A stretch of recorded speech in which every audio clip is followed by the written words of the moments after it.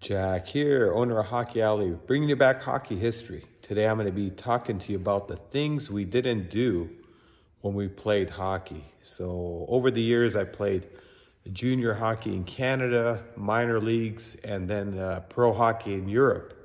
And there was things that we didn't do that they do today. So here they are. Let's go. So the first thing we didn't do was give high fives to the bench after we scored. What we would do is go straight back to the face-off at center ice and try to get another one.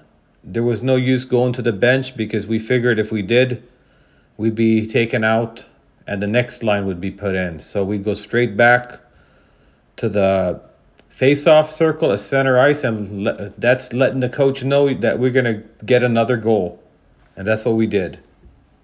The next one we didn't do was drop on one knee. I feel it's a sign of weakness. It shows that you're tired, so the coach might think you're tired. We always stood up in our time. We never dropped on one knee to listen to the coach. Everybody stood up. And even when I coach today, I see kids drop on one knee. I tell them to get back up, because if you're tired in the game, you're not going to be able to go down on one knee and stay there and relax. So might as well be realistic as possible. And even in tryouts, I never saw anybody drop on one knee to listen to the coach. We just never wanted to show any sign of weakness. The next one that I didn't see at all was hot dog celebrations after a goal. That never happened, and if you did, you'd better watch your back, because you're probably going to be a target for the rest of the season, even by other teams, because the word does get around, even without the internet. And I never ever saw anybody do a hot dog celebration after a goal. And just it was a different way of thinking back then. The players thought differently than today. The next one is turning your back when getting checked. I do see this once or twice a game nowadays in the NHL, and that never happened. Nobody ever turned their back when we played. The referee would say, "You're on your own. You turn your back. We don't call it. That's your fault for turning your back. Do not turn your back." And today, you know, they have the stop sign. My dad did predict about 20, 25 years ago that the stop sign was a bad idea, and he was right. The next one is chirping the other team. That just didn't happen too often. If two guys wanted to fight, they would say, "You want to go?" And that was it.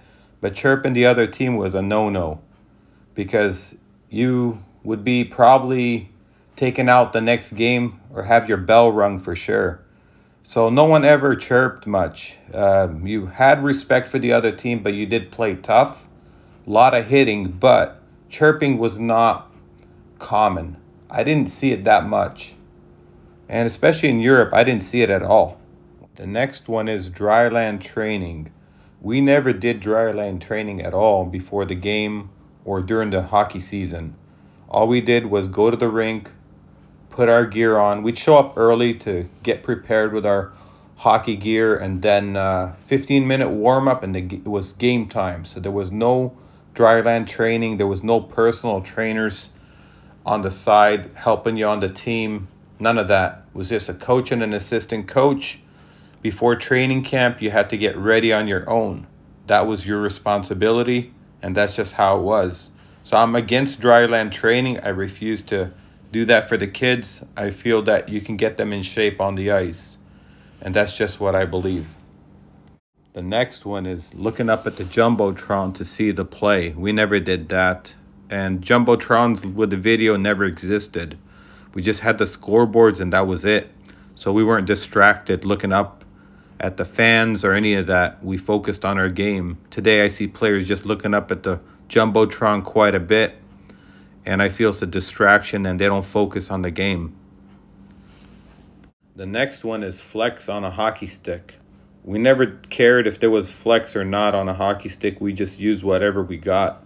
Today I see parents freaking out. If there's 5 points off on a flex, they're freaking out. They think it's going to make the difference in their shot or not.